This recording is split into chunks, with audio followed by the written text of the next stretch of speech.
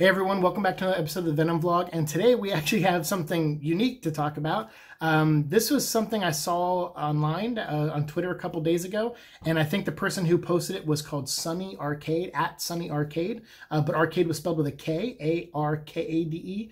So Sunny Arcade, also known as Non-Essential, I think is their actual profile name, but they posted this picture, or like a little video, of this worm, this bootlace worm is what it's called, and it's on a rock, and they're kind of moving it around. They're like picking at it with like an axe or something, and it's kind of shifting, and it looks very symbiote-like, right? A lot of people were showing the pictures of Jared Bankins from the first Venom movie, where the symbiote was going up his chest and into his mouth. A lot of people were showing that image to kind of show the comparison.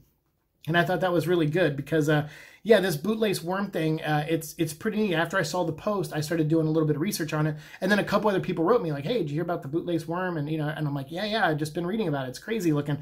So I wanted to, talk a little bit about this thing because it's not a real life symbiote, but it does look it, right? Like these things can get very big. I think the longest one in history recorded so far was like 55 meters, which is, I don't know, something like 100 and like what, 50 or 80 feet or something like that. But what they do is like, it's a worm, but it kind of moves in on itself and overlaps on itself and kind of forms that mass that you see. So it's actually just one long worm. And but I think on the average, it's like a couple meters, on average. The ones like this one is pretty average size. So yeah, it's just kind of this one giant worm that's overlapping itself. But it also, when people are like, oh, what about it looks wet and it looks like gooey and stuff, it's because it releases like toxins and like poison, I guess, to fend off attackers. So it's a good thing these guys were poking at it with an axe, because if they touch it with their hand, something really bad could happen. They could get some kind of poison on their hand or in their skin if they have an open wound. And then also, like, it smells like sewage. So these things, like when it releases this toxin, it's like it's trying to ward off, prey. So if something's coming up to maybe try to eat it, it'll release this thing that makes it smell like raw sewage and smell really bad, and most things won't find that appetizing. But in case something still is like, you know what, I don't care how it smells, I'm going to try to eat it anyway, then comes the goo and the poison. So yeah, this thing is creepy. It's really interesting looking. It's a neat thing to look up. When you go look at the Wikipedia and stuff, there's not much there. There's like a couple paragraphs that shows like the Latin name for it and a couple other things, talks about the longest, version of it in history. But other than that, it's like there's not a ton of information on it. They're mostly on the like coasts of like Britain, in that area, sometimes in Scotland, I think, in Sweden is like some of the other reported places that they've seen these things. But for the most part, it's kind of centered in that, or it's kind of focused in that area of the world.